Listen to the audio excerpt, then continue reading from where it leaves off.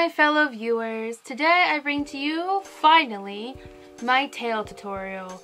Now being that it gets really warm in here and I really need to be able to work in a comfortable space, and also this is a tutorial and not really just a talkative video that's meant to be more uncut, I'm just going to overdub the entire thing for you so that we both get better quality in speaking and also I can work comfortably.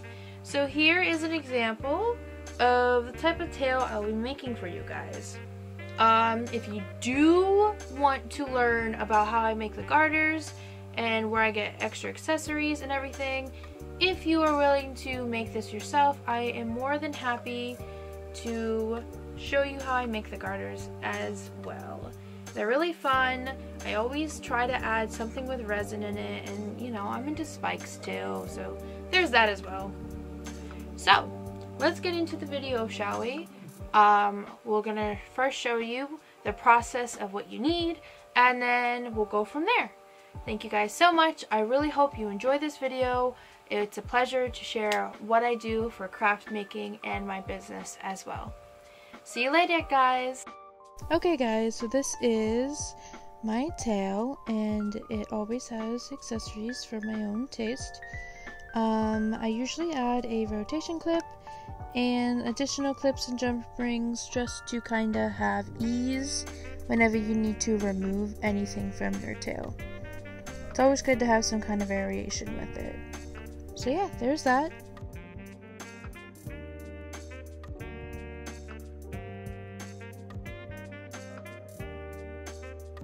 Okay guys, so these are the additional things you might need to use for your tail.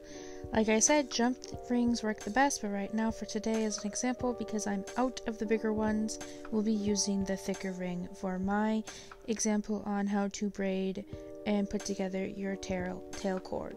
But ideally, these jump rings, sorry about the focus, but these jump rings, split rings as you call them, are good. And always get like a $4 brush from Walmart for your pets. I, on a personal level, don't think these should be used on your pets, but whatever. We're gonna use our own yarn today. And I usually get a Red Heart brand, so some other brands I've worked with as well, but I feel like this one also is very good to start with if you're a beginner. And yeah, there's that. And then, you know, it doesn't really matter to myself, at least, what size the yarn you use. It's just all about the brush technique. And this is the yarn and the type of strands that I'll be using for braiding as well. This is very useful, and I'll show you some tips and tricks. And this is my mixed up pile that I organized later, but that's what I use for this particular tail I'm working on today. Alright guys, so as you can see, this is my 30-inch tail I'm working on, and I've got the top started of it. I'm still working on it to this day, but at the end there's going to be a little bit over 30 inches at the end, and I'll explain why in a little bit.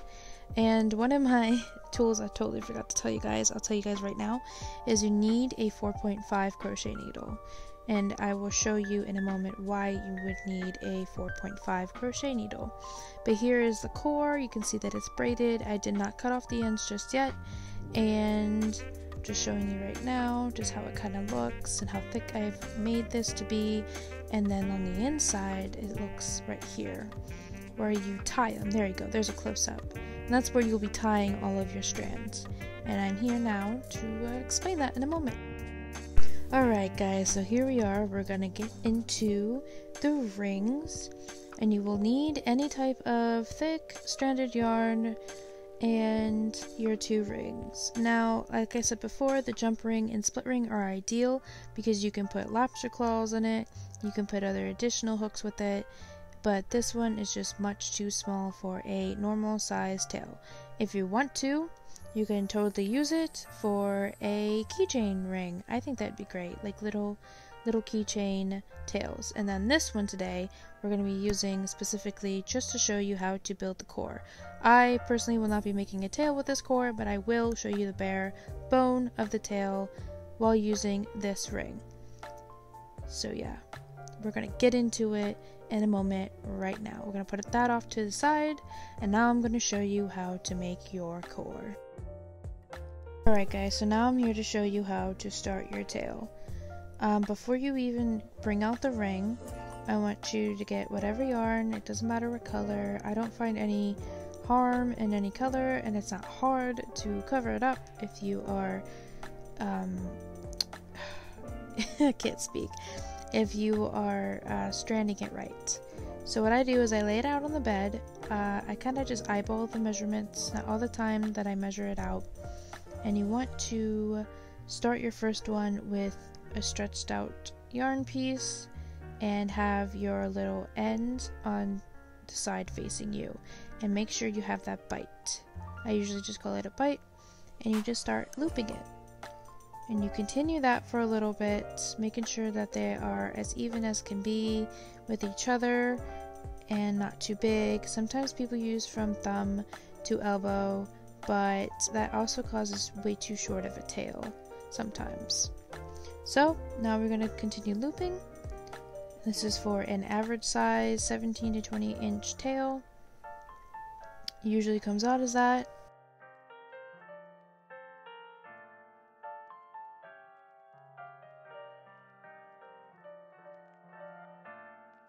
So we've been looping, keeping even as much as we can, and here's me showing an example of the braid I did. Once again, it's a thicker braid, a lot more yarn.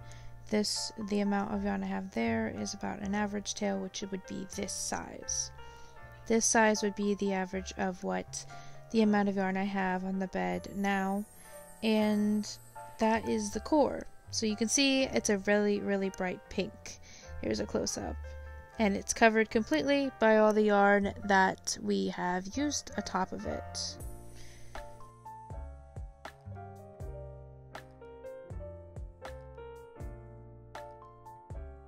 Alright, here we are nearing the end of our looping. Now what you're going to want to do is to make sure you don't lose this bite. You can't lose this bite. So what we're going to do is we're going to take the bite right here. We're going to keep a hold of it, and we're going to kind of like flesh out all of the yarn strands that we have, and keeping both of the opened ends already on that side just makes it a lot easier and neater. See? Right there. Make sure those are on that side and not on the bite end, and then we just snip that all off.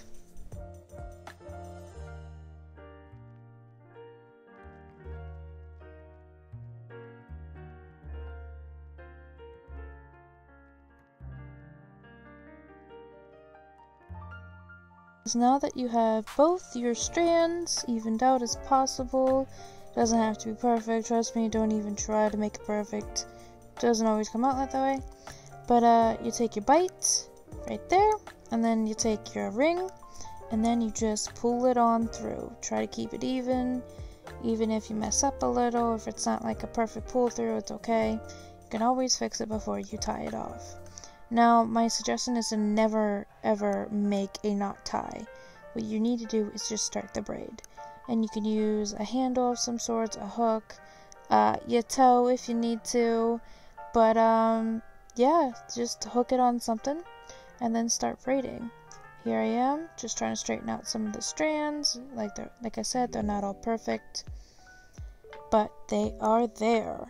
And there you have it. There's a part of your core that you need to do. Now you've got it braided. Congrats, you're doing a great job. Here's some quick tips though I want to talk about. Now, once you're done with it braided, do not trim the ends of your tail. Leave those little frilly frills, okay? And I'll tell you why. One of the reasons is, if you want to adjust it, you can adjust it that way.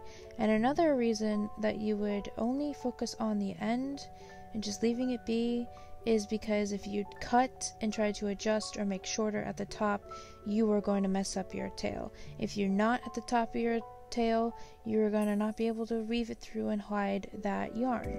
So it's always great to have that bottom tail just left alone and hanging around as always until the very, very end, to where you can trim and secure it or trim it shorter and make the tail shorter. So always always make the yarn longer and the tail longer than you expect, so then you can do trimming and sizing later. Guys, here we are for the next step. Now, I'm not going to use this yarn, but this is what I would usually use for my tails. Today, though, we are going to be using this as my example yarn because it's just scrap yarn at this point. I don't really need it that much, so we are going to work with this bate. So you're going to take this end, alright, much like making your tail core, you know, the beginning of it. You take that and you hold it by your 2 fingers and you wrap it from your fingers to your elbow a few times. Oops, wow, skills. And you just do that a couple of times at first. Yeah, I look so happy to do this right now. So happy. Wow. Can you leave your hair alone, ma'am? Jeez. Okay, so after that, you're going to kind of slip that yarn between your thumb and your palm and continue on with the wrapping, and it will kill your arms because you have to do this a million times. But once you're done and you got a much thicker version of what I have here, you trim it at the top, or you could do it at the bottom, but I prefer the top because you can hold it with the bite and it won't really matter too much. But you take the bite, you do the whole, you know, stretchy, making sure it's all kind of even as much as possible. Alright? And this is a great length to start out as, because when you're brushing your tail, it will take off an inch or two of the yarn strand that you make. So there you go. So we cut the first end, and then we grab that end that is already cut. Yep, we're not done yet.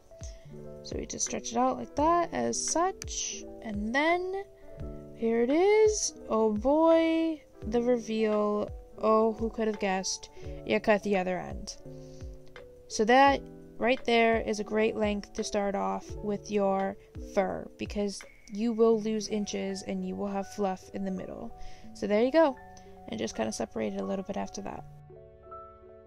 Here we are with our 4.5 millimeter crochet needle, and we've got my already worked on tail. What I usually do is I search out, after getting a few rows done, any gaps that need to be filled. Now, this is a big thing with your tail. You need to be able to fill all the gaps in, or else it's not going to come out as thick as you'd like it. If you purposely want it to be very thin, like a cattail almost, I do suggest making thinner chunks of yarn sewn in. So here is an example of a gap that I found on my most recent row. We're going to inspect on where we can insert the crochet needle through the looping of the braid. I'm separating it now, poking it through, just like that. Trying to get it in detail as much as possible to help everyone out.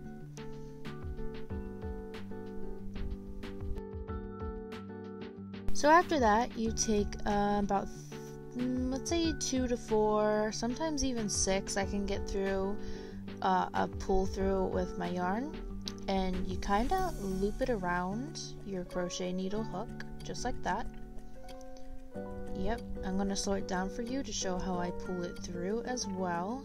So here we go. We're going to adjust so then we can pull that chunk through right there.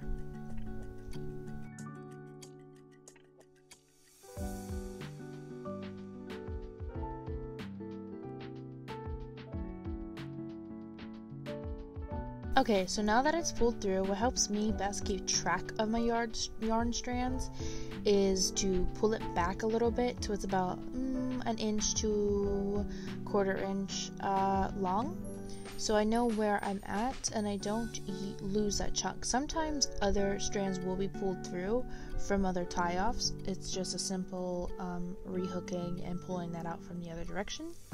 So now we're going in for another chunk.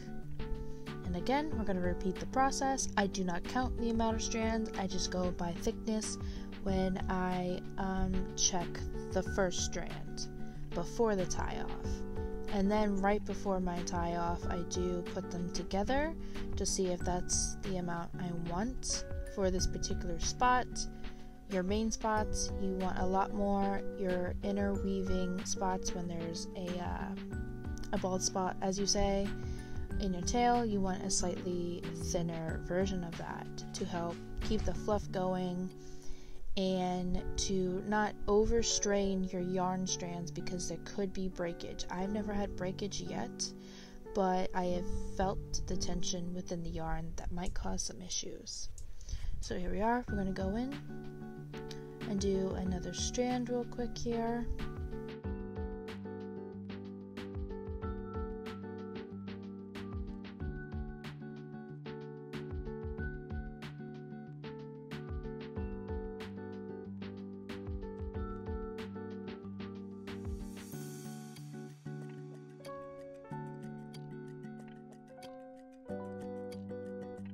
Okay guys, so when you find your thickness that you enjoy, you think is right for your tail and any spot that you need to work on, I need you to pull it through.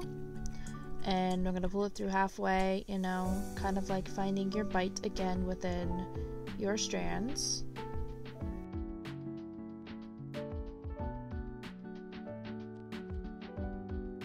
So once you're ready and you're evened out, you just simply pull a knot into it. Some people like to knot it first before they put it on the tail and then brush it. I find it a lot easier and more compatible with your tail and how it functions and how it looks at the end if you weave it first before you do the brushing. So attach it to the tail first before you go and do your brushing. And there you have it. Now you have your brush in hand, and this is where it gets a little tricky because you really need to keep an eye out on how much you brush and how you brush. I'm finding different types of brushes, like the ones of the bare wire, help a lot more. So you can section out in any way you'd like. You can do small sections, you can do large sections, you can just do the whole thing and section out between that. Just remember, eventually you're going to have to split it up and you're going to have to look for any strands that are missed. So do as you will as much as you want.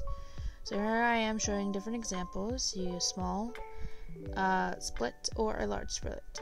And it does help to definitely have something under you so you're not ruining pants and you're not ruining your bedding. So have something under it to brush it over as well. Sometimes a table would work or a type of mat. Anything of that format that isn't fabric that won't get torn up will help you in this process of brushing. And I found while you brush with this particular comb that I have is if you use the front just like that in that motion, it helps a lot more than going straight, and it will be a lot less strain on your hands and your arms because this can be very tiring after a while. So brushing it in that format can help a lot with having less pain essentially in the end of this. So yeah. Be sure to clean your brush while you're brushing, have a bag with you, and if you do have anything that needs to be covered up in your bedroom or workspace, definitely invest in covering that space up because a lot of little follicles will fly around. So be mindful of that. Have all your scraps bagged. There is going to be a lot to come off of, but it's worth it in the end with the results that you get with each tail. And you can always reuse the fluff for stuffing of any sorts or any other crafts. You could use any strands or extra fluff, so you don't always have to throw it out. It's not always a waste. You can always upcycle it, but I am warning you, it's very messy, it will fly around, and you need to clean your brush as well.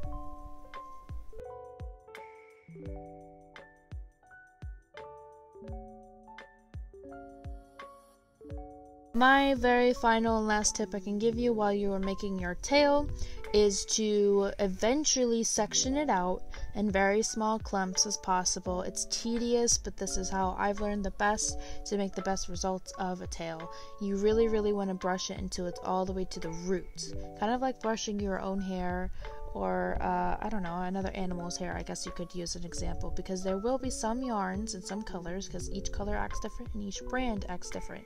Whereas the black came out super fluffy, didn't have to worry about any strands. The gray had some strands, but those are easy fix. You just brush it out, or you can trim it out, just the strand. those are little weaves that just didn't get brushed out. So definitely split up each of your sections, whether you start off with a big section or a little section, it doesn't matter. This will happen regardless. So if you want the best results possible for your tail, you need to split up your sections, and I will show you in a moment here how that can look.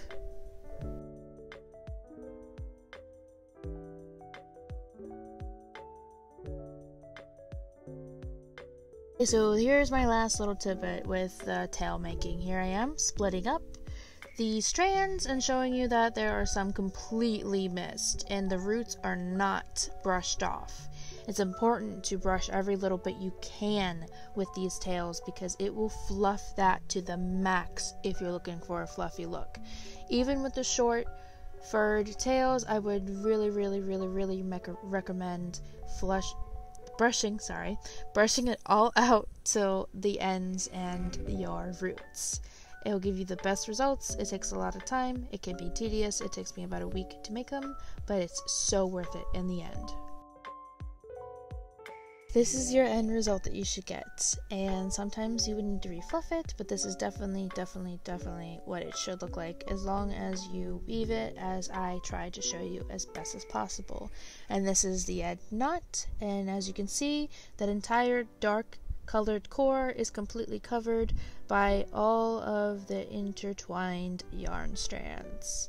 And again, they shed just like a normal animal's tail would shed, and they look like an animal tail, but guess what, guys? They are made of yarn, and that is the best part.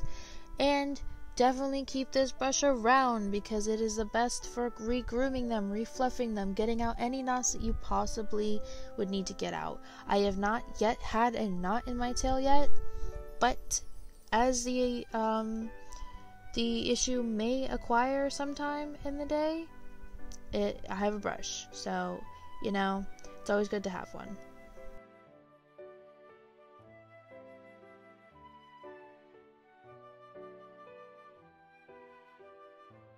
The longer you make them, the more wiggly they become, and I just love how they look. It's just the most beautiful thing ever, and I'm obsessed with them. Hence why I make them now for a living. So there you have it, guys. Look how gorgeous she is. Oh, and up close with detail and all the colors, it's amazing. Now I will definitely give you a little insight about my garters, because I know eventually I'm going to have to make a video on them. But again, they're all made out of fake leather, and there's studs and different clips and everything you can put with them. I don't make mine adjustable, I make them to the sizing of the tail, just to make things simpler, and the technique I use to put them on is a lot easier as well. What I do is I take the bottom and the top and I slip it right on there. That's literally all you need to do. All you need to do whenever I make my garters is slip them right on. You clip it to either the lobster claw, or you can clip it to the split ring and it'll work just fine. And then you just adjust it. You just slide it down and adjust it.